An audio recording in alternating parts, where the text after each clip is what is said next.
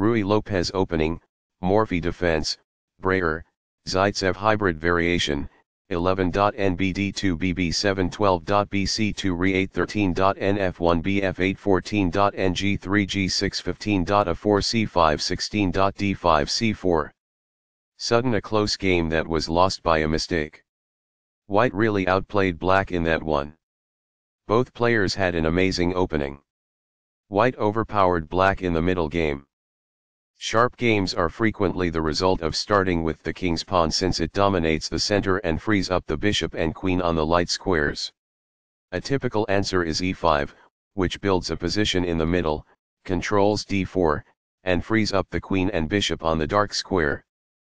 The move nf3 advances the knight toward the center, engages the e5 piece in combat, and sets up a castle. nc6 defends the pawn on e5, advances the knight toward the center, and scans the d4 square. The KRuy Lopez opening develops the bishop to immediately attack the knight on c6, the lone defender of the e5 pawn. a6 forces the bishop must choose between exchanging and withdrawing. ba4 safely retreats the bishop while keeping pressure on the knight. nf6 attacks the undefended e4 pawn and develops the knight at the same time. Castling gets the king out of the center and prepares to develop the rook to e1. b7 develops the dark squared bishop and prepares to castle. 1 rupee centralizes the rook and protects the e4 pawn. b5 gains space on the queen side and forces the bishop to the b3 square. bb3 is forced, but the bishop is well placed because it attacks the f7 square. d6 defends the e5 pawn and allows the light squared bishop to develop. c3 prepares the d2-d4 pawn break and clears the c2 square for the light squared bishop. Castling gets the king out of the center and activates the rook. h3 prevents black from developing the light squared bishop to g4, which would pin the knight and make it hard for white to play d4. nb8 retreats the knight in order to relocate it to d7, black plans to fianchetto the light squared bishop on b7 and doesn't want the knight to block it on c6. d4 attacks the e5 pawn, controls the center and opens the diagonal for the dark squared bishop to develop. nbd7 develops the knight toward the center, defends the e5 pawn and keeps the a8h1 diagonal open for black's light squared bishop. nbd2 develops the knight toward the center and protects the e4 pawn. Fianchetto move bb7 places the bishop on the long diagonal.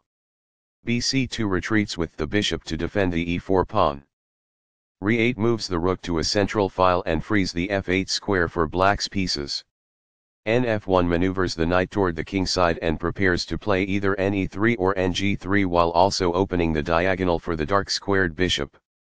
bf8 retreats the bishop to defend the king side and unblock the e-file.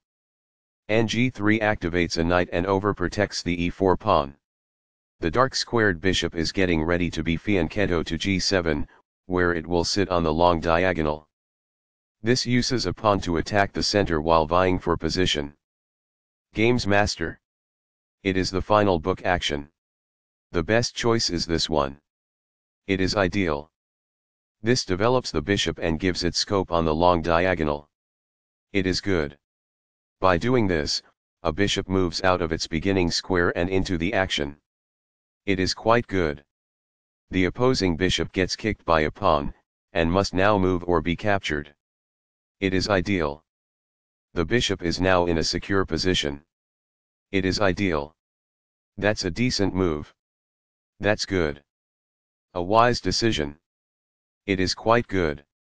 The knight becomes more active as a result, gaining control over more of the board. It is ideal. This defends the pawn that was attacked. It is quite good. Among the best actions. It is quite good. This misses a chance to link together rooks. It is incorrect. Now that the rooks can see one another, they can defend one another. It is quite good. The rooks are linked by this, making it easier for them to work together in the future. It is ideal. This is not the best approach. It is incorrect. That is a regrettable error. It is incorrect. This seizes a helpless pawn. It is quite good. Perfectly on point. It is ideal. This is the way to win a knight. This is the only move that works. This threatens to win a knight. It is a great move. That was a great move and very hard to find. This prevents the opponent from being able to win a knight. It is brilliant. That knight will get material if captured. It is ideal. This is the only good move. It is a great move. There was just one smart move to be made. It is incorrect. This is the only good move. This took advantage of a mistake and white now has a winning advantage. It is a great move. A queen is lost as a result. It is incorrect.